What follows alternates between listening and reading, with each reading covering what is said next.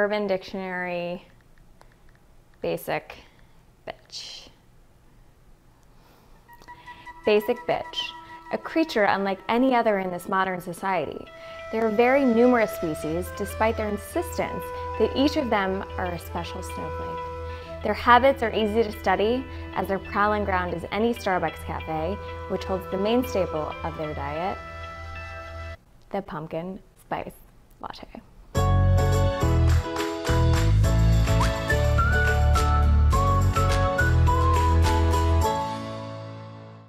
Hey guys, welcome to another episode of Peyton Tries. Summer is over, but fall is here, which means it's also Pumpkin Spice Latte season.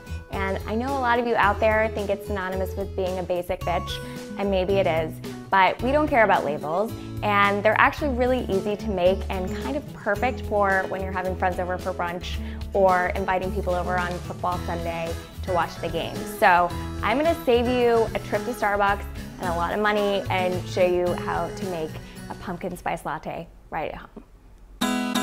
So to start off, we have our pan, our milk, sugar, and pumpkin puree. And you can really use any milk you like. I'm choosing to use almond milk because that's my personal preference, but any milk you like will do. And when it comes to sugar, that's really to taste. I'm using a tablespoon for this serving, but the recipe said you could do up to 3, so depending on how much of a sweet tooth you have. And then you can't skip out on the very important ingredient, the pumpkin puree. So once all of your ingredients are in, you're gonna heat it until the point where it's hot, but stop before it reaches a boil. Okay, so once that's heated up, you're gonna remove it from the heat and we're gonna add in our coffee. And totally up to you how strong you want that coffee to be.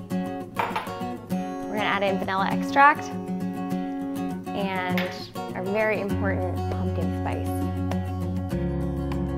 And mix that together. Once that's mixed in, you're just gonna pour it into a mug.